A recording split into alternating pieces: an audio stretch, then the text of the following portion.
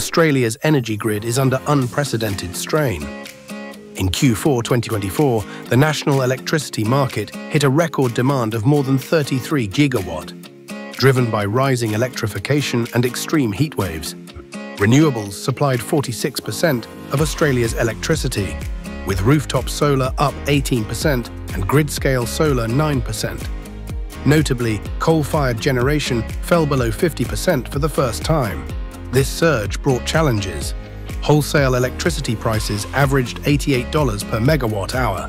New South Wales and Queensland saw record prices due to high demand, coal outages and transmission constraints. The rise in renewables also led to negative pricing events and grid stability concerns. As Australia accelerates its transition, improved storage and transmission are crucial. Some predict 100% renewables within a decade, while others warn the grid isn't ready. What do you think? Share your thoughts below.